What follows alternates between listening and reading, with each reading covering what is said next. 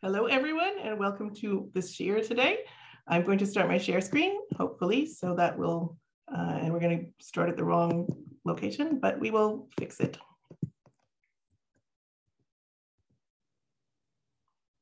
And when I say we'll fix it, I'm hoping that they're going to listen to me. There we go.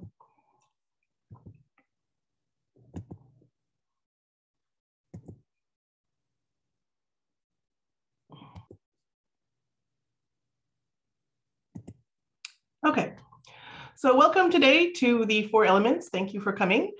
I maybe like to start, I start as I always do by saying thank you. Today, my thank yous go to all the people who inspire me, who spread their Torah around and inspire me to spread around mine. The first one will have to be the Rav. The second one would be Rabbi David Foreman. I've learned from many other people, but today I'd like to have a special mention to Rabbi Chaim Metzger, because he inspired me to do this kind of a series with a bunch of different things. I remember his series on mythical creatures, and now he has one coming up on addictions. And so the way he does it with different things as a series was very inspirational and very interesting when you go to them. So therefore I wanted to do the same kind of thing instead of talking about Batsheva or whatever. So here we go. So thank you all. As a roadmap, which I am now trying to do to make myself more organized, we are going to have 4 parts. One, we're going to introduce the 4 elements, and then we're going to introduce just the 2 we're going to deal with today, which are the Adama and the Ruach. The Adama on this side, can you see my cursor? I hope so. And the Ruach on this side. And then next week, of course, we'll do Mayim and Esh, fire and water. And so we're going to introduce the 2 of them and their connection. And then we're going to talk a little bit about Ruach. And then we're going to go to Adama, and I subtitled it a grand tikkun. The problem is there is so much. When I said I'd do this, I think like now I've realized it could be a whole semester's course. And I'm really, really sorry that, you have to, I am your guide and therefore I take you where I want to go. But there's a whole bunch of other things where we could have gone with this, but I've just chosen one direction, and that's not the boys band. Okay, so introduction to the 4, where we start. And for some reason, my computer is not behaving today. Okay, so here we start. There are other sources than this, but I thought this was succinct, and I kind of liked how it presented it. So therefore, I decided that we're going to give it legitimacy by saying that there are, within the realm of Judaism, the idea of these 4 elements. So here we go. This is the Ramban on Vayikra. I'm just going to read it in English. Some I'll read in English, some in Hebrew. Know that just as the formation at the original creation of man's body, as well as that of all living creatures, vegetation and minerals, was from the 4 elements, fire, water, earth, and air, these basic elements were first created by God, and out of a combination of them, he made man, etc., which were combined by divine power to form material bodies, which as a result of their thickness and coarseness could be perceived by the 5 senses. Okay, so this is like, I'm sort of saying, yes, we are allowed to talk about the 4 elements as creation of God and as the formation. Like obviously, this is quite quote old science, but nevertheless, it lasted for thousands of years. So, and there's some kind of sort of metaphysical also idea in it, which we're going to see. So here we go. I'd also like to add this idea, which is this slide is taken from the Rav Shiur on Moreh Nevuchim whole cloth, but I just highlighted two sections that I wanted to talk about. And that says here, V'hen arba yesodot esh v'ruach v'mayim ba'aretz. So there's 4 fundamental elements of which are, as we know, fire, wind, water, and earth. But the part that I want to highlight here is the shnaim olim, 2 go up, v'hen ha'esh v'haruach. So the fire and wind, like move upwards as they go, right? V'shnayim yorodim, and two go down. V'hen hamayim v'haaretz. So the 2 of those, like sort of their direction is going southbound. It's going back to the earth, back to gravity. So therefore, I have my up and my down arrows, which we will see again, and that's an idea we wanted to keep. And I'm going to expand on it a little bit as we go. So now we've done our introduction to the 4, and I'm going to start talking about just these 2 specific ones: earth and wind. So where do we start with earth and wind? well. And when I say wind, I'm going to also say spirit. And okay. So here we go. So this, I'm going to read it in English first, but then we're going to get to the Hebrew soon, just so we understand what's happening. This is, of course, the creation of mankind. So I just took a selection with the highlight of the middle one, which is the pasuk we're most interested in. So when no shrub of the field was yet on earth, and no grasses of the field had yet sprouted, because the Lord God had not sent rain upon the earth, and there was no man to till the soil, but a flow or a mist would well up from the ground and water the whole surface of the earth. The Lord God formed man, in Hebrew Adam, from the dust of the earth, Hebrew Adamah. He blew into his nostrils the breath of life, and man became a living being. The Lord God planted a garden in Eden, in the east, and placed there the man whom he had formed.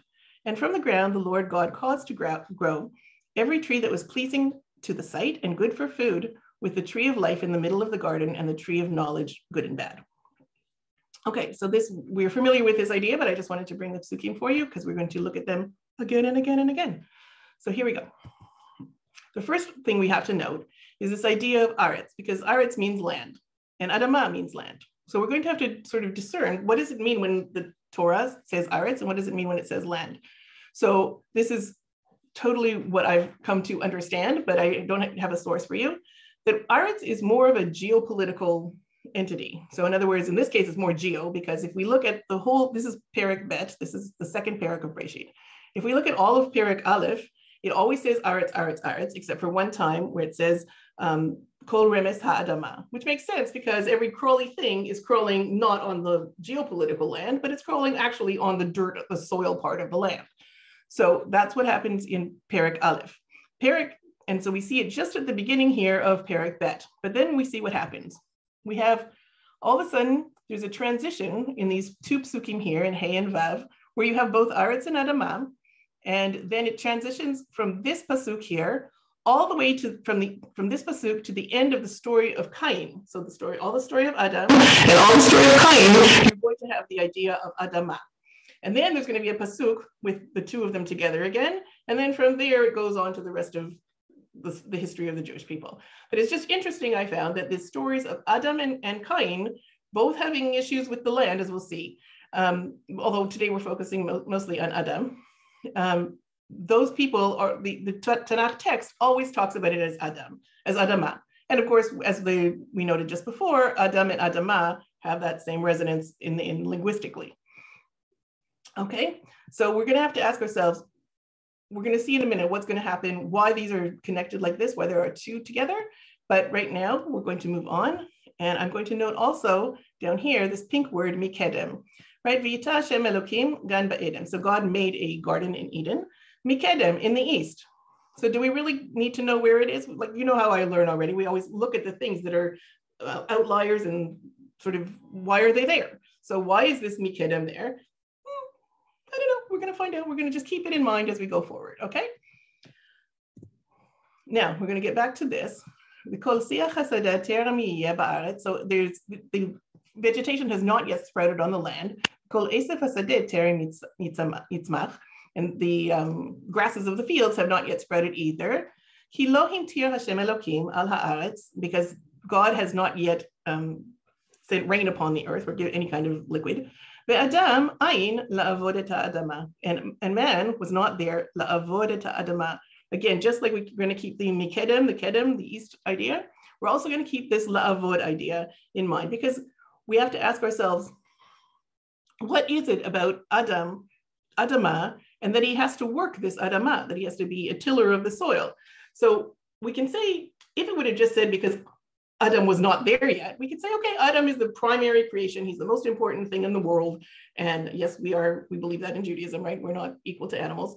So therefore, it could be like a symphony, right? If there's a symphony going on, you could go as a guest, and that might be the understanding if the word la'avod wasn't there. We might say Adam had to show up because the whole symphony was for him, right? But that's not quite it. I mean, if we look at it again in the terms of a symphony, maybe this is from my last year about music, but we could say that that Hashem is the composer of the symphony, right? A creator of all, but yet Adam needs to be there to be the conductor of the symphony. So therefore, this la'avod is going to be important for us.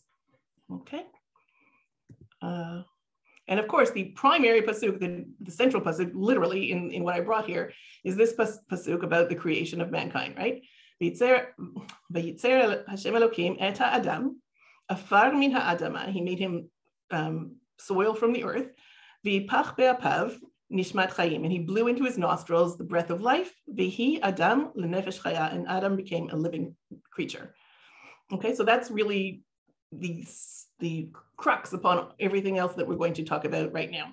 So of course, I'm going to make you a little diagram, and we're going to say in this diagram, God created the earth, that's this little light arrow. So therefore, essentially, ultimately, God is the creator of man by definition, but he utilized the earth because afar min ha'adama, he used the earth's soil in order to create the body of man, right? And on the other hand, God himself created nishmat chayim, okay? So, and again, that's where we're going to go with ruach, and we're going to see why that's ruach in a second. Okay, I think maybe I'm going to stop here. Any questions? Okay, moving on. There you go. So I don't know whether Varda, my friend, created this. I like it that somebody's laughing. I just thought I'd throw this in because it was cute. So I wanted to give Varda credit if she created it. I'm not sure. Okay, next we're going to talk about ruach. So we're going to talk about ruach, and we're going to do a case study in one person, but through that case study, we're going to understand more about the concept of ruach. And really ruach in one direction with a little tag on of something else. So here we go. Okay, first of all, this is the Kli Yakar on Genesis 2:7 and Breshit 2:7, which is this pasuk here, right? The one we just talked about, creating man from the ground and from God. Okay, so we first notice that the Kli Yakar in this blue word ruach seems to believe that nishmat chayim is ruach, right? Is the spirit of God. So we're not going to right now talk about it as wind. We're going to talk about it as spirit. Okay, so we're going to put forth these 4 points, and here we go. So the problem he has, and we're not going to do this because there's too much, but the problem he has is if you look at this pasuk over here, right? God breathed into him nishmat, and the nishama or the nishima, the breath of chayim. But then why does it change and go v'hi adam lenefesh chaya, right? So what's the difference between like nishma or nishama and nefesh? And why do we need both of those things here? And the further complication is if you'll read other places in the first few prakim of Breshit, you're going to find that the animals are called nefesh chaya.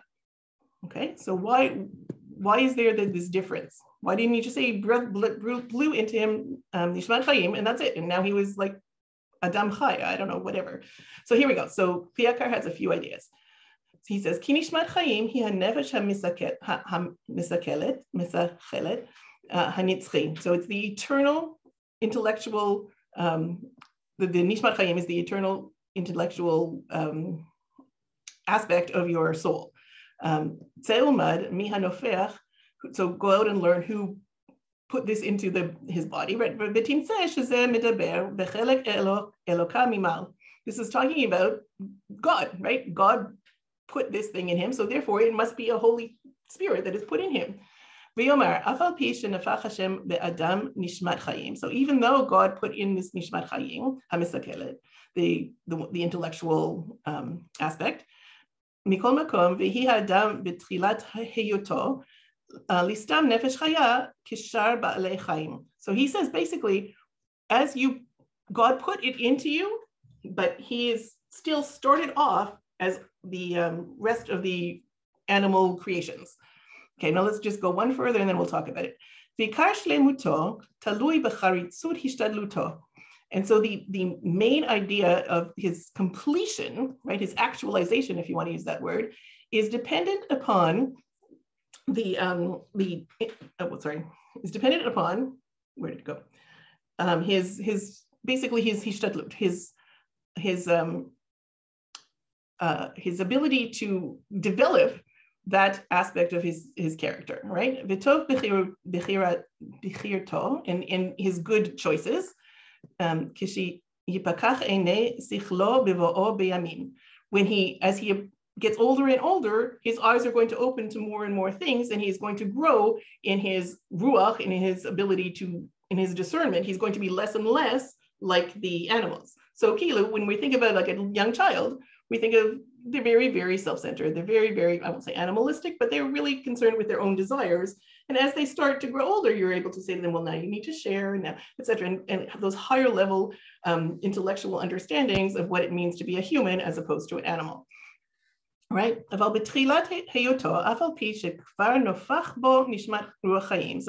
the beginning, even though he has that ruach chaim in him, right? Mikol makom ein neshama bo befoal. So he doesn't have yet that neshama, that spirit of that higher level spirit in actuality.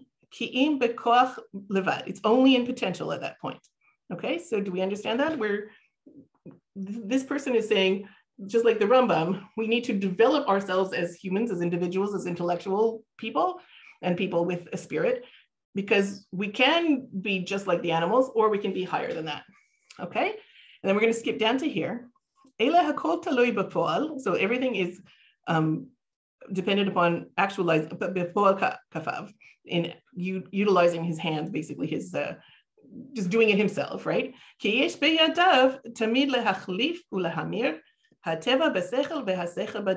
So mankind is always, even if you get to that point, you're always able, or you always can switch it up. Like you can at one moment say, I'm going to be like elevated and holy. And the next minute you can say, I'm going to, give in to my desires, basically. So that's what he's saying here. Like it's basically a constant struggle to try to be the best person you can be. Okay. So because of this, it doesn't say, remember when everything is created, or not everything, but most things, it says, Vayar Elokim kitov. God saw it was good, right? He created it, it was good. And then he moves on to the next day and the next thing, right?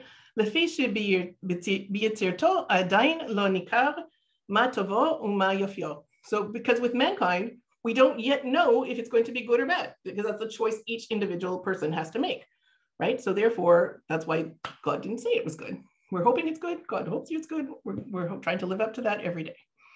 Okay, I think that's a lot to digest. Would anyone like to comment or ask a question at this point? Okay, and there'll be a lot of points to ask a question. But if you have, we'll stop and we'll ask.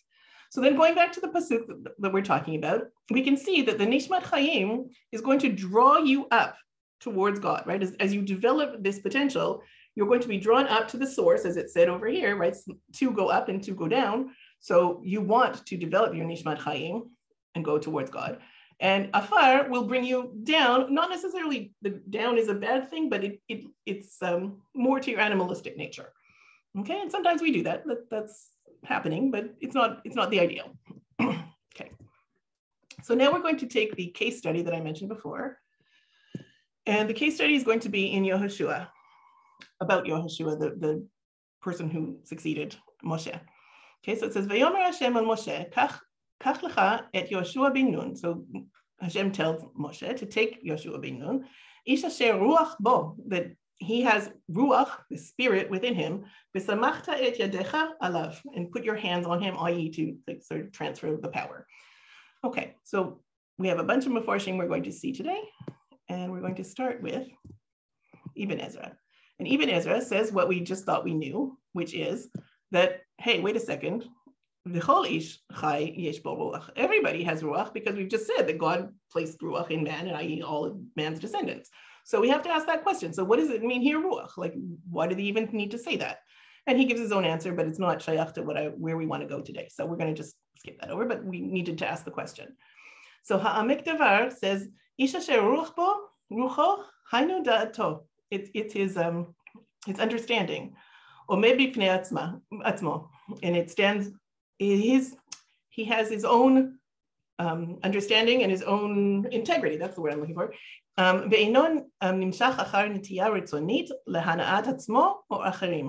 he does not have a desire to go after the desires of himself or the desires of anyone. He's not influenced by anyone. He's basically, what he's describing here as a leader, which makes sense because we want Yoshua to be a leader. So when he has ruach, what it's saying is he has an independent spirit and he has integrity.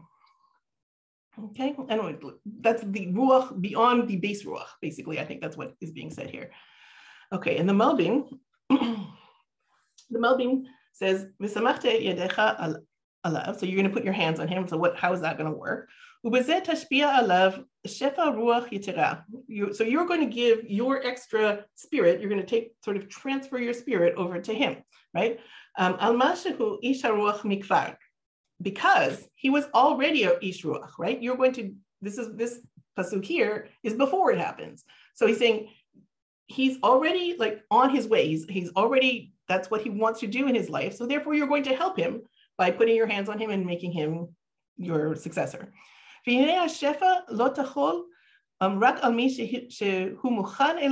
it's only for those who are prepared for it. It's not just stomazoi. Mikvar, mukhan elea mikvar. כמו שאמר חז"ל, אין הקדוש ברוך הוא נותן חוכמה, אלא למי שיש בו חוכמה. So it's interesting, it said that God doesn't give wisdom except to people that already have wisdom. So we can look at that and say, okay, where does that come about? Anyone want to pipe up? Okay, most notably in Shlomo HaMelech, right? He asks, God says, what can I do for you to help you be king? And he goes, okay, I'd like some wisdom, please. And like by definition, if you're asking for wisdom, then you're already wise because you know that wisdom is important to have. So I just thought that was interesting. That was a support for this pasuk here. And then we're going to just leave that Aramaic there. So it says, that's why it says he already had ruach. So this extra thing that he's going to get from Moshe is going to give him kedusha, holiness, and nevuah, prophecy. Or Moshe's hands being placed on him, and your influence. Okay, so that's sort of a different idea from him being a person of integrity. That's one idea of ruach. And the other idea of ruach is that you're going to give them something that they, it's going to elevate them in some way. And here it's kedusha and nevuah. Okay, so we're going to look here for the Ralbag. Ish asher ruach bo rotze lomar ruach Elokim ki hu haya ra'ui lenevuah. So he was going to, in the future, have prophecy. So therefore, I'm not really sure if the Ralbag means that it sort of like was a mistake in writing, that it should have said ruach Elokim, or it's just that we are supposed to understand that it said ruach, that it means ruach Elokim, because that's the idea. If you have nevuah, then you must have ruach Elokim. So it's like backwards. It must be because it is.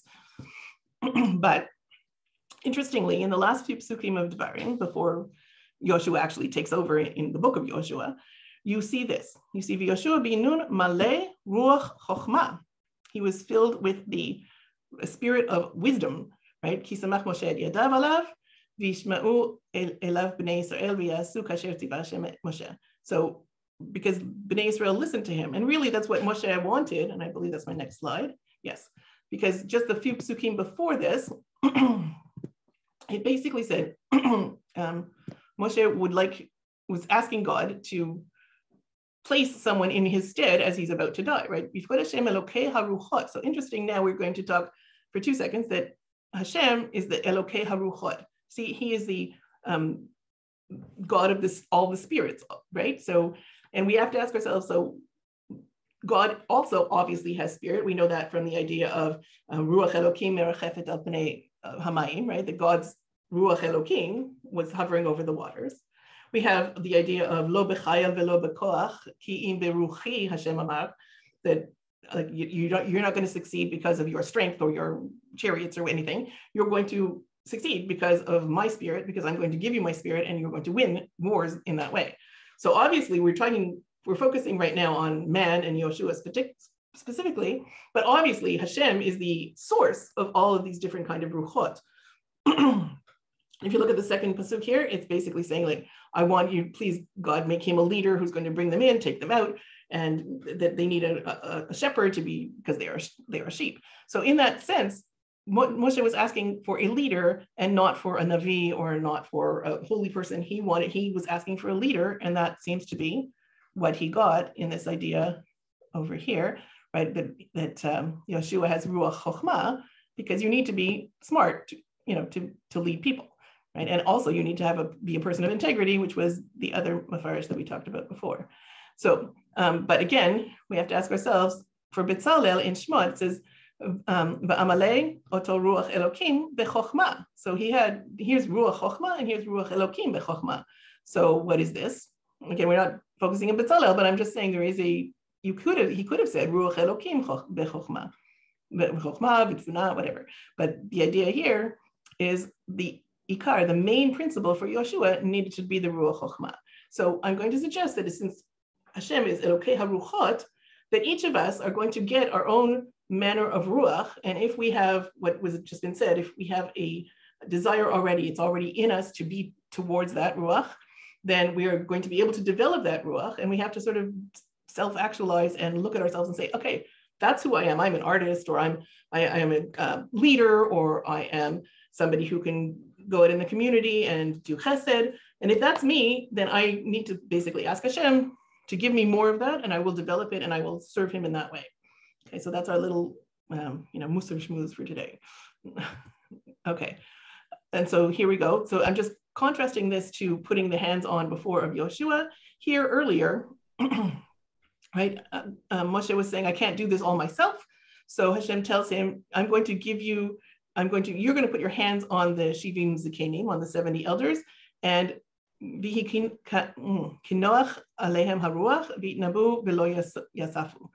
you're going to put your hands on the elders, and then they are going to take some of what you have, right? You're going to draw from Moshe's spirit and give it to them. So now the question becomes, when Moshe put his hands on Yoshua, was that sort of because I want you to be leader, and I want the people to see that I'm choosing you, and then it will also give you, Yoshua, self-confidence to go forward. And so maybe it really might not have really had some sort of metaphysical, mystical transfer of power. But here, it seems to say that, yes, there is this mystical transfer of ruach, of power. Not power, but the ruach. Okay, so that's one aspect. You can ask yourselves, and I don't have an answer, whether it's one or the other, whether ruach is actually metaphysically or physically transferred from one to another, or whether, God obviously puts ruach in you, but is it something physical, or is it something spiritual, a confidence that you yourself have? And I just made you a list of 3 times that it talks about Ruach Elokim, Ruach Hashem, Ruach Elokim. The first one is Paro asking about Yosef. The next one is Yiftach. The last one is, who did I say? Shaul, when he goes and prophesies with the traveling band of Nevi'im. And there's a bunch more, and here's more. So if you want to stop, if you review this and stop it and you want to go check it out, there it is. Sorry. So let's just review quickly. The Ruach in people, you have this potential to be spiritual, potential to reach towards God. That you could be a person of integrity and wisdom, or any other, I want to expand on it and say any other quality that God chooses to put in you, because he's Elokei HaRuchot. You can make it move up, like the Rambam would say, like you can move towards, you can develop yourself till you get to the prophecy and Kedusha. And so either one, you can say it's given or you work towards it, and we're not sure. I'm not going to make that decision right now. We're going to change course for 10 seconds, and I'm going to do something that I don't usually do. I'm going to let you read this in silence. These are talking about not ruach of spirit, but actual ruach, actual wind. And I'm just going to let you read it and tell me if you notice anything. Go ahead.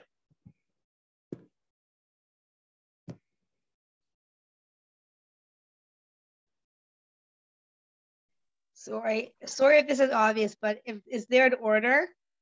No. Okay, thanks.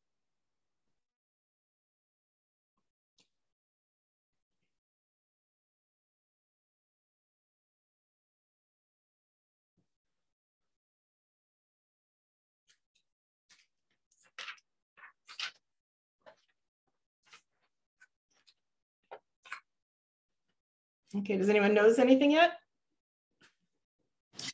They all have to do with a wind.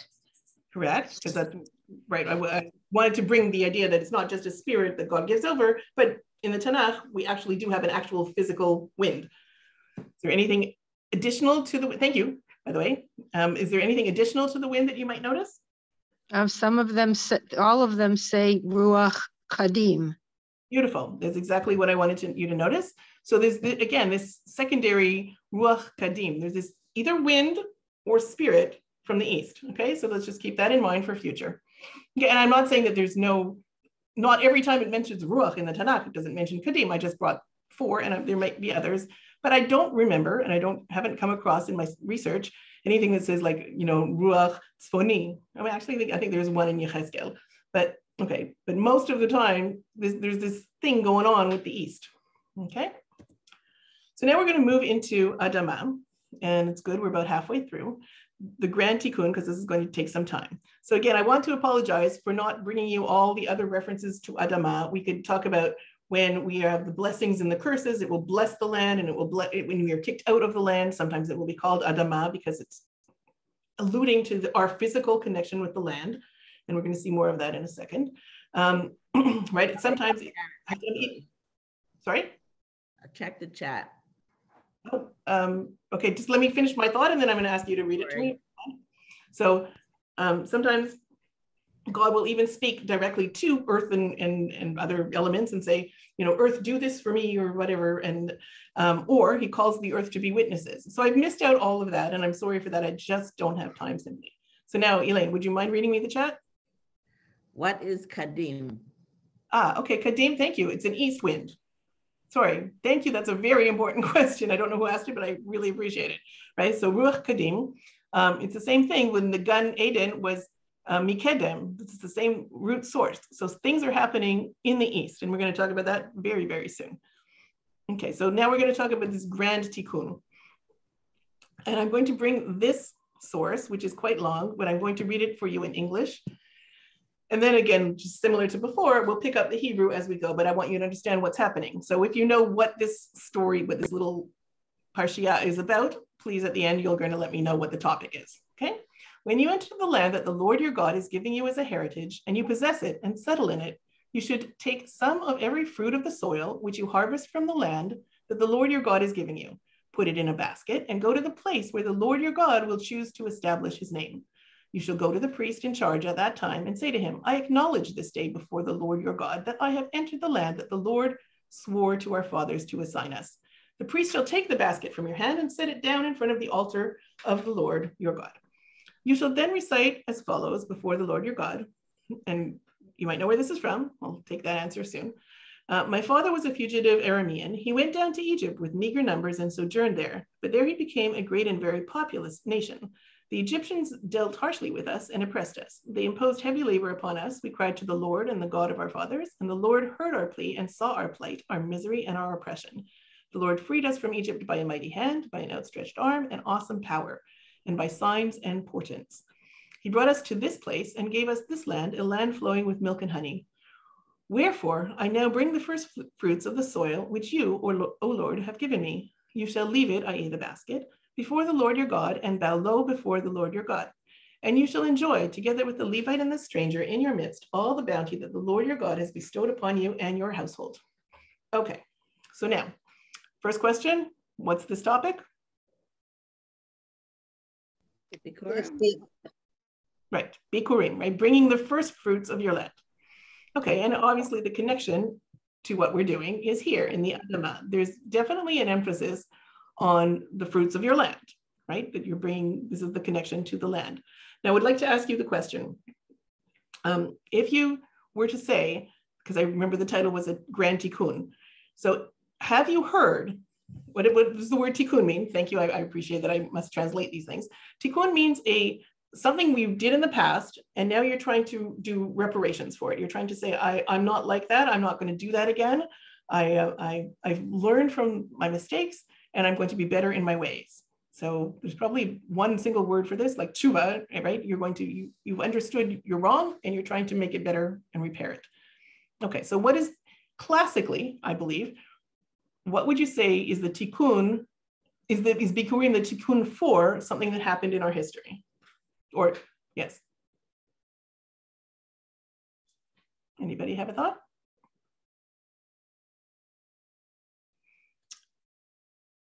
Okay, if you're answering the chat, Elaine, you just monitor that in case somebody says something there.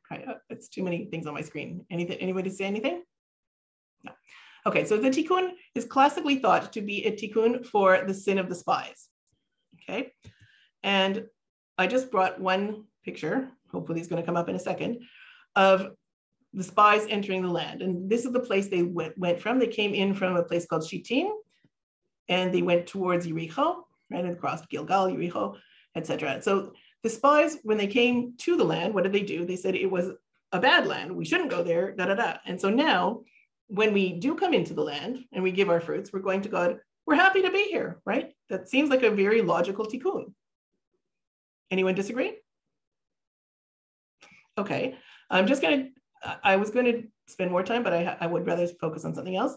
The three people, in case you want to go back and stop the video and check this out, these are three people, and these are when they lived. The Arizal, the Ari HaKadosh, who lived in Sfat, he is Isaac Luria. He, I won't say first came up with this idea, but he certainly promoted this idea that it's the tikkun for the spies. Then Rabbi Menachem Ziemba, who's a fascinating character. I brought a quote from him, but it's too long. I don't have time for it. He was in the Warsaw Ghetto, and he basically said that Jews should not die al Kiddush Hashem, they should live al Kiddush Hashem. They should fight in the resistance in the ghetto, and I think that was so inspirational. But anyway, so look him up, he's great. And then a current person in Israel right now is Rav Elchanan Samet, who does for the spies what I'm hoping to do for what I want to do today. Okay, so that's just for you as a source.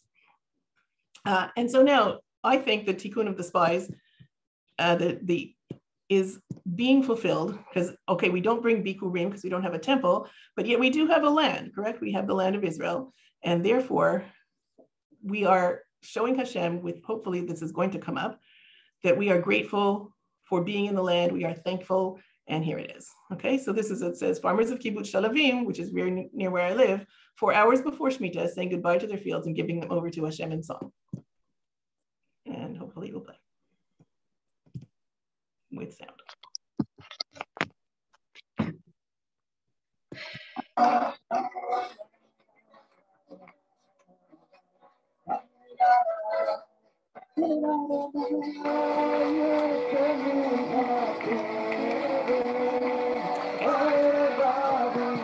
So we get the point. The point is, I think that we today, living in the land of Israel, are trying to make that tikkun by showing Hashem that we are very grateful for the land, and this is one aspect of it. And I now need to go to the next slide. I don't know why, I'm sorry, very sorry, but my computer seems to be super slow today in the last few days.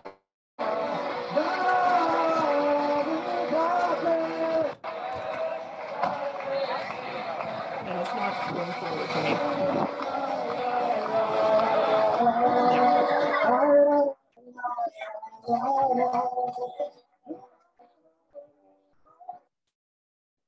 Okay, I'm going to go to, yeah, okay. Okay, so now I'm going to suggest that we're going to leave behind the idea of the as a tikkun, as a reparation or a recalibration of the sin of the spies. I'm going to suggest another recalibration, and I'm going to say it has to do mirishit kol pri ha'adama, right? So the focus more on the pri ha'adama, on the fruit of the land. And if I would say that, can anyone guess what tikkun I'm going to talk about? What we did wrong in the past that we're going to now be fixing by this idea of bikurim? Okay, I thank you for shaking your head. That means a lot that you're thinking about it. Yeah, somebody have? Okay, if you know me, sorry? Give us a hint. Well, it's a pri, so it's a fruit. Mm-hmm. Oh, I know, I got it. It's Adam and Chava.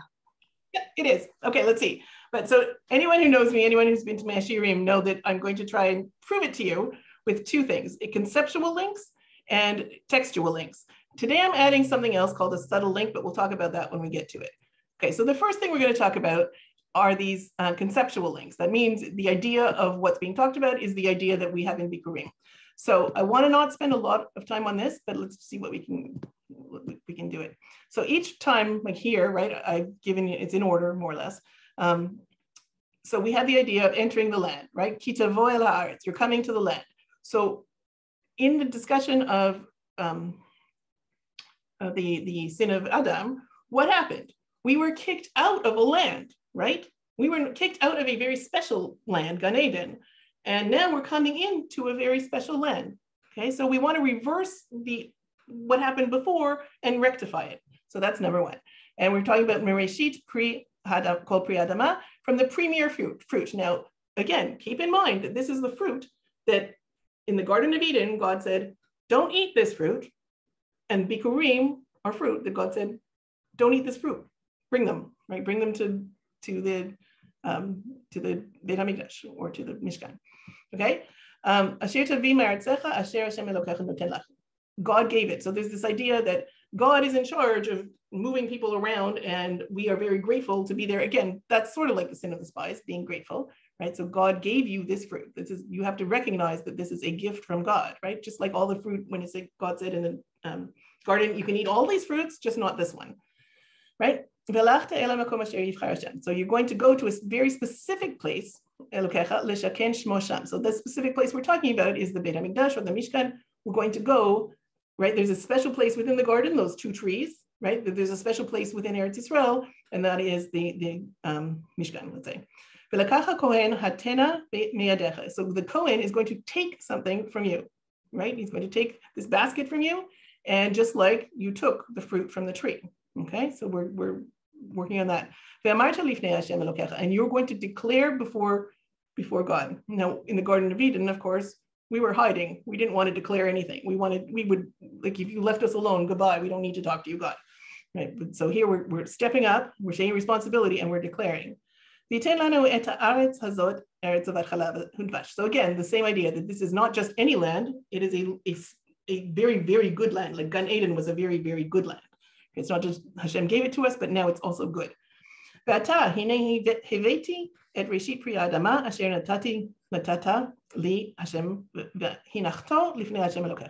again,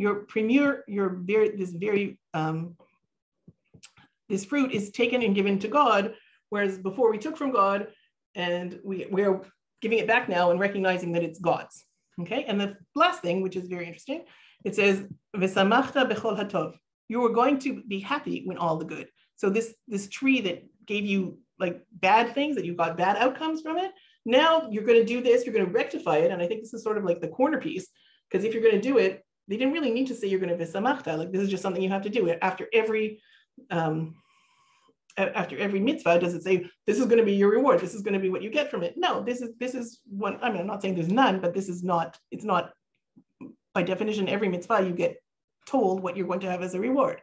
So it's interesting that this tov is going to come to you. Okay, I think I'm going to stop now. Any questions so far before we get to the textual links, because that's a little bit longer? No, but it's very nice to be inspired by your class and the wisdom. I like how you put it all together. It's so exciting to be learning again. Thank you. I'm so glad you could be here, right? I thought, okay, we'll talk later. Okay, but thank you, I appreciate that. Okay, let's move on. Unless there are questions. I've just brought this is the story of Adam and Chava, and I'm going to review it while it stands on the screen, just to make sure you remember it, but I'm sure you do. So basically, we know Adam and Chava, there's a snake, and he tricks Chava, because we don't know where Adam was. That's a whole other shiur of mine. But anyway, and he told her that you won't die, and so therefore she eats it. She gives it to Adam. They understood that they were naked before, but then their eyes were opened to their nakedness, and they run and get fig leaves and they hide.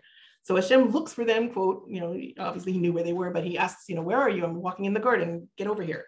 Right? He questions them and they answer him. And then he gives them the curses / the outcomes of what they've done. And then he sends them out of the garden, because lest they eat from the tree of Eitz Chaim, right? And he puts up this sword that turns around, and the kruvim that guard the exit or the entrance, either one, whatever way you look at it, to Gan Eden. Okay, so that's all on this page, and we're going to go now trying to find the lexical, the textual links between this story of the garden, which obviously you can see them there already, and what happened in our story. So the first link, of course, is the pre, right? There's pre in the story of the Garden of Eden, and there's pre that we're bringing here. And as I've explained, we're taking God's fruit and giving it back to him. The next. So in the garden story, it says, V'ikach Hashem Elokim et ha'adam V'yanichehu began Eden le'ovdo u'l'shamra. So again, we're going to leave aside, but I'm just pointing it out to you as we go, this idea of he was supposed to be working the land, right? We talked about that before when we first started. But this idea of v'yanichehu, right, that Hashem placed, and I wanted to say that it's not just placed, because there's a word for that in Hebrew, it's called sam, like lasim, like, you know, samti etamad, what something somewhere, right? But so that's just like putting something down. But here, v'yanichehu, I think would translate as placed, right? It's something that you do with kavanah, with intention, and it's an important thing that you're doing. So for example, we say lehaniach tefillin, right? When people put on tefillin, you're right. It's an important thing you're doing. It's not just putting them somewhere, like, you know, throw them in the trash, throw them in the garbage, throw them on the counter. We're not, obviously tefillin, you're not throwing in the trash, but I'm just saying you could use that if in Hebrew to say put something somewhere. But when you're the kavanah putting it, it's lehaniach. Okay, so tefillin, mezuzah. If you have a matzeva, a tombstone, that you put an even, like the tombstone itself is lehaniach even or lehaniach matzeva. So that's what I'm saying. So at this point, what has happened? So we have a intentional placing of Adam in Gan Eden, right? And he was supposed to live up to God's desires there, live up to his potential, really, right? But here, what are we having? We're having this basket of fruit, right? And the Kohen is going to be placing it Mizbach Hashem. So he's going to place it. So it's again an intentional placing. It's something I'm doing this and it's important. It's not just like I'm taking it and here it is, right? So that's important. And again here, same idea down here. Okay. Next, you can pop up with questions or you can put in the questions in the chat, and I will appreciate, Elaine. I know you're on the case, so if something comes up, please let me know. Okay, thanks.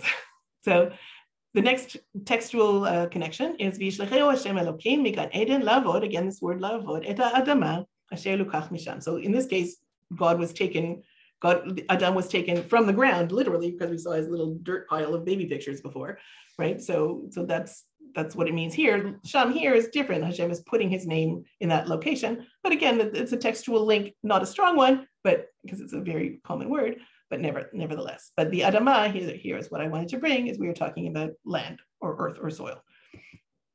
Okay. V'yashken mikedem legan Eden et hakruvim. So this is what we were talking about before. He let rest at that place in the entrance, on the east entrance to Gan Eden, the kruvim, those like the cherubs that sit above the ark, right? That's what I'm talking about. And so therefore, similarly, that was the sort of an intentional placing. And here too, the place where Hashem Elokecha l'shaken shmo sham. Hashem is choosing a place to rest himself within the land of Israel, which of course would be the Mishkan or the Beit HaMikdash. Okay, obviously this is again maybe a corner piece. V'tikach mipirio v'tochal, right? So Eve took the fruit. She's actually physically taking the fruit, and she ate it and she gave it to her husband. So similarly here, what are we doing? We are taking this basket and we are giving it to the Kohen, who is then going to bring it to Hashem. So this idea of physically taking something and delivering it is also part of the idea. Now we're getting into this idea that things have to sort of be reversed. We did something, but we need to walk it back, really. And so we need things to be opposite than what they were in the garden. So here in the garden, right? So they hid mipnei Hashem Elokim. They hid from before God. They were trying to not be with God. Whereas in our Bikurim story, right? Va'aniti ve'amarta, here, lifnei Hashem Elokecha. So again and again and again, lifnei Hashem Elokecha, lifnei Hashem Elokecha. So here in the garden, we were trying to run away from God. We didn't want a relationship with him. We were embarrassed. We were afraid, whatever it was. Now we're coming and saying, I'm here, not just I'm here, but I'm here 3 times. I'm here, I'm bringing you my thanks. I'm here, I'm making a declaration before you. I want a relationship that I didn't want there, but now I want. And then, V'yikra Hashem Elokim et el ha'adam v'yomer lo ayeka. So God called to Adam and he said, where are you? Like, why aren't you here? I need to see you. I want that relationship, right? So here, it's within the declaration, right? V'nitzak el Hashem Elokei avotenu. So while we were in Egypt, we called out to God. We are, just like in Egypt, we called out to God, we're continuing that calling out to God by doing what we're doing now, which is bringing the bikurim. So before, God was like sort of chasing after us to have a relationship. Now we're chasing after you, God. We would like to have that relationship. And finally, v'yishma'u et kol Hashem Elokim mitalech bagan. So they heard Hashem's voice in the garden. And here do we see? Here we see v'yishma Hashem et kolenu. We were crying out to him, and Hashem answered our voice. So Hashem is responding to our cries, right? But when we heard his voice, we wanted to hide. So we have a good paradigm for relationship in the Bikurim, not such a good one in the Gan Eden story. Okay. So now I'm bringing this idea of subtle connections. So before I go on, there's two kinds of people. There's going to be the people who say, and I'm sorry, I might go a few minutes over, but I'm hopefully not too much. There are going to be people who go, yeah, that's super cool, Rachel. And then there's going to be people that go, oh my God, I can't believe, Karyn, you think that's a connection. That's so like out on a limb that I don't even know what you're talking about. So if you feel that I have made a good case until now, and that's you, the second kind that don't want to have these subtle connections, just turn off your computer for a few minutes and I'll go like this when you should come back. No, whatever I'm saying. I hope you don't turn it off your computer, but I'm saying, know that I appreciate that these might be too subtle and a little bit fanciful, if you want to use that word, for people who have hyperlogical brains. So here we go. The first one is in the garden. It says, "V'tipakachna einei shnehem." So their eyes were open. V'yedu ki erumim hem, and they knew that they were naked. V'yitferu alei te'ena. They sewed up fig leaves to cover themselves. V'yasu lahem chagurot, and they made themselves chagurot. So the question is, this basket in the Bikurim is a very small detail. We don't really need to know how come, like in what manner they brought this fruit. They could have brought it in a bag, they could have brought it on a wagon, who knows what.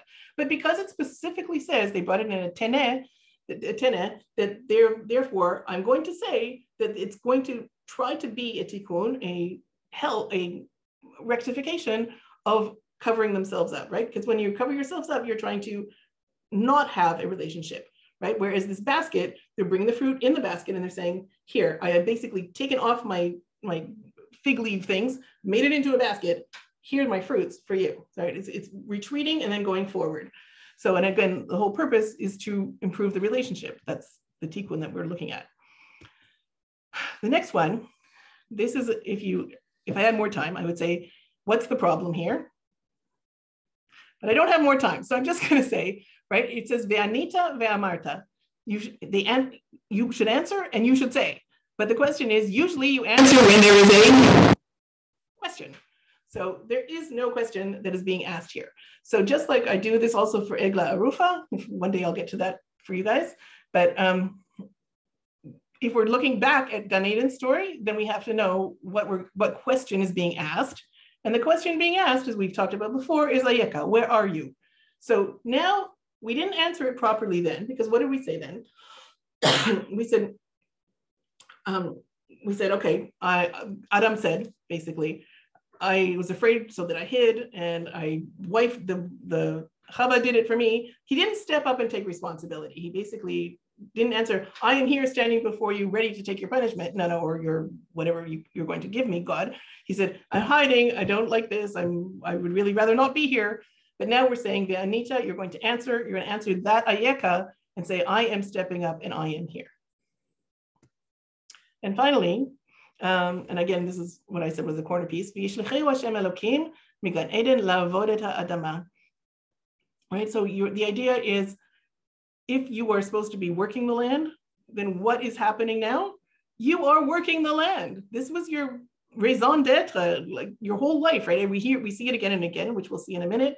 And moreover, right, hinei hiveti, again, it's not the same word, but I am bringing you all of the outcomes of my work to show you, because this is the tafkid, the purpose that you have for me. You've told me again and again that you want me to work the ground. Here I am working the ground and bringing it to you. Yay. Also, the word ve'ata, and now. Again, I think that's a sort of a link to that was then, this is now. So now I'm doing the thing that I should have done then. Okay, and I'm just going to bring quickly, yeah, I still have a few minutes. Right, this is what we talked about already. He was supposed to la'avod et ha'adama, right? And he was So he's supposed to be working the land. But also we see that, that these two people, the first one is Adam, the second one is Karyn, they misused the land, right? God kicked them out. God kicked out Adam because he ate from the fruit of the tree, which he shouldn't have. So therefore he had to be kicked out of the land, right? It says, this was his purpose in leaving the land, right? And then also Karyn, when he was going to be navinad, says, Kita vodet ha'adama, right? Lotosef tet koha, like the earth and you are not going to be friends anymore. You did a bad thing for Adam, I'm sorry, not for Karyn, it says,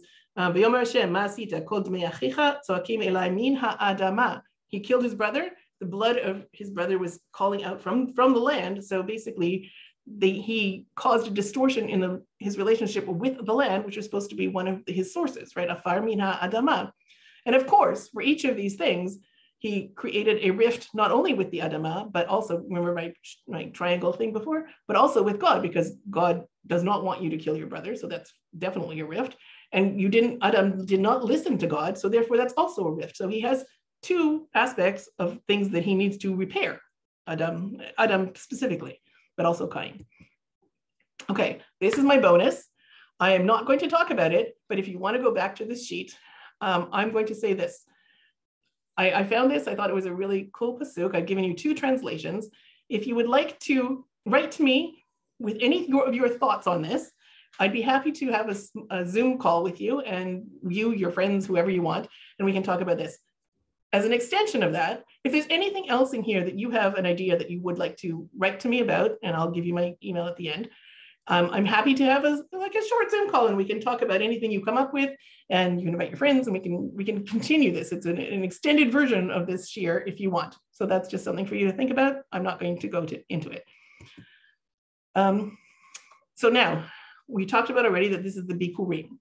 So remember those subtle connections, right? The ones that people are going to go, oh no, Karyn, not that. Or they're going to go, wow, it's not so cool. So this was one of those. And it's really, you're going to go, I don't know what you're going to go. But we talked about that this is bikurim, and these are the psukim that talk about bikurim, right? So Rishit bikurei admatcha, right? And or for Nehemiah lavi et bikurei admatenu, right? Bikurei kopri. So this is the last subtle / fanciful connection. If you change the letters around a little bit, you're going to have Adam being kicked out of the garden, Mikeden, from the east, the Gan Eden, and God putting the east of Gan Eden, Et HaKruvim, these cherubs are going to be sitting there on the east side of Eden. Okay, so now we're going to just do a little, okay, okay. So Bikurim, Kruvim, maybe not, but let's just go further. So I just picked out some land from the, and it's hopefully going to show up in my very slow computer. This is my mythical Gan Eden, right? So if you're going to set up these Kruvim, Mikedem on the east side, where are they going to be set up? Right about there, correct? If we classically north is going upwards, right? So now we have these Kruvim set up in this green zone, basically. Now, let's remember, anyone know where I'm going with this? Yes. So interestingly, when we entered the land of Israel, we too came into our special land, right? Like Gan Eden from the east. We are reversing the Kruvim. We are bypassing those Kruvim with the Bikurim. When we get into our land, okay, we don't do Bikurim before we get there, but once we get there, we have committed to do Bikurim, to give Bikurim as a tikkun for those Kruvim, to bypass that nituk, that non-connection we have with God by bringing the Bikurim that God set up for us at the time we were expelled from Gan Eden. Okay, so this is my final slide, I believe. No, 2 more slides. So to synthesize everything we've talked about today, let's see, we can talk about, I just want to make sure I don't leave anything out.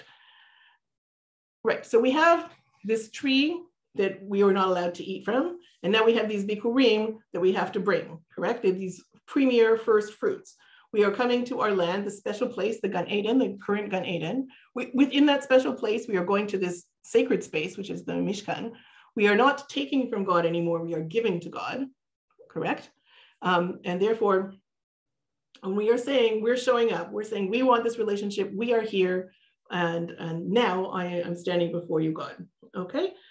So the question is, how does this relate to our Ruach and Adamah?